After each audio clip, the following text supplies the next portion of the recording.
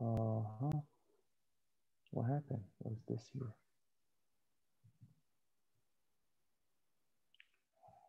Well, something unexpected happened here, but no problem. Let me. No problem, sir. Okay. Something really unexpected. I don't know what this is on my screen. Can you see that? I don't know Yes, what sir, that I is. can see I don't know. I don't know what this is. This some reviewer. scratches. That's Yes. really, yeah, there are some scratches and that suddenly happened. I don't know.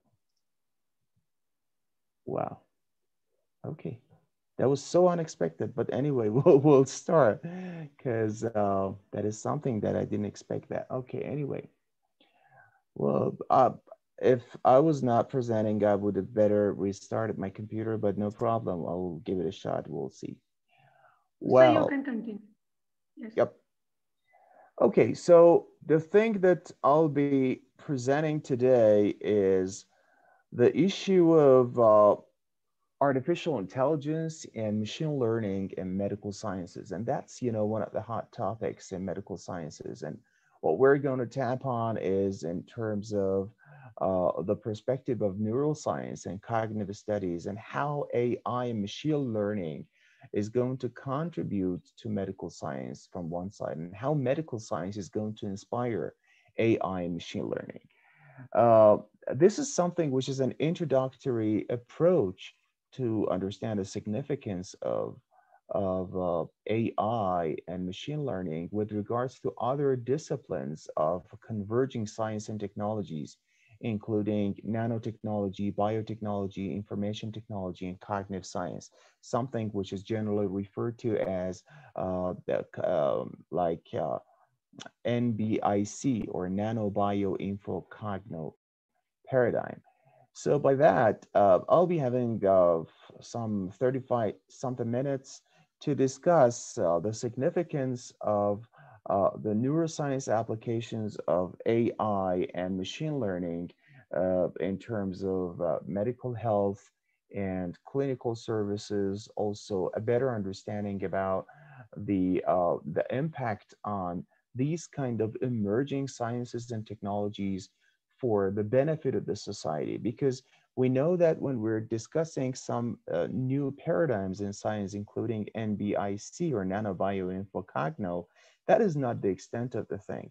We shall be using these for the betterment of the societal welfare and also quality of life at global scale. And sometimes when new things come into the play, there is this obsession, there is this huge urge to apply that to all different aspects of our lives. So that's why for the AI, we see that there is a new concept emerging called AOE, which stands for AI of everything. And that is actually a global AI mesh spanning a digital quake, which is supposed to be driving the knowledge synthesis of everything, or KSE. And, strictly speaking, that has been of interest to the policymakers in the UN, in UNESCO, in some areas like World Health Innovation Summit approaches, and many other policy decision makers in the WHO and in the very, very credible organizational platforms for science and technology worldwide. So we've had some approaches from 2000 to 2015 from one side, and also there was another approach that he had 11 action levels at the global governance level, and they used to frame it under ITU WSIS. And together with this, with the UN MDGs, the convergence on these two, we are now talking about in 2021 extending to 2030, we're talking about the UN or United Nations 17 SDGs, which stand for Sustainable Development Goal. And what stands for Sustainable Development Goal is the SDG is trying to tap into affordable, reliable, everywhere, safe, inclusive, fair, equal, resilient, and sustainable all ages inclusive care and services for all, for everybody. So everybody has this, right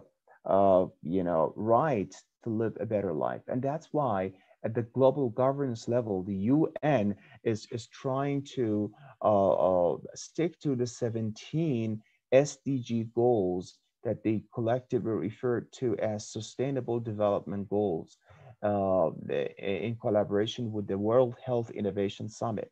So this WIS and the SDG program, they are, as you see here, they are focusing on 17 main pillars of the world governance and the global governance. For instance, number three, the SDG 3 is all the measures and all the perspectives which is going to serve the good health and productivity. And also we have other SDGs like that they are going to serve the screen of the poverty, also the quality of education, the gender equality, and the peace and justice, life on land, life under land, I mean underwater, and to protect the planet and to access to have clean energy and so on and so forth. So to promote this kind of things, all are going to be converged into the SDG number 17, which is going to focus on the partnerships for the goals. And I was very fortunate to be part of the WIS activities as a delegate and speaker because WIS and the World Health Innovation Summit, they have a series called WIS Talks. And I was fortunate to contribute to a couple more of these activities that where we were discussing the implications of the modern neuroscience and also science and technology advances in optimization of the SDG goals. And that's not our initiative. If you look at the UN website and other institutional efforts, you will see that the AI, artificial intelligence, is already contributing to like 6 SDGs already. AI in these is being used in approaches to detect poverty and to approach no poverty. So to track the poverty, SDG 1, AI has been contributing. Apparently, for diagnosis and treatment and the follow-up surveillance of a series of diseases, SDG 3 AI is playing a role for quality of education, the causal influences of developmental program education, or SDG 4, AI and machine learning is already playing a role.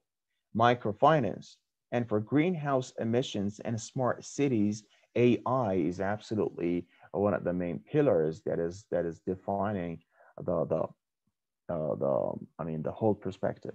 And they are going to be converged, as we stated before, into SDG 17, which is converging knowledge and technology for the benefit of the society at global scale.